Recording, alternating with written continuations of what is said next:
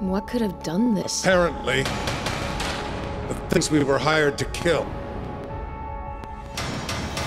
This is the greatest team of hunters ever assembled. We were hired to protect the most valuable colony in the Far Arm. Or at least it was. Till these things showed up. They're big and getting bigger, and they just had half the planet for breakfast. It's no longer a wildlife problem. It's a full-scale evacuation. Gear up. We're going in.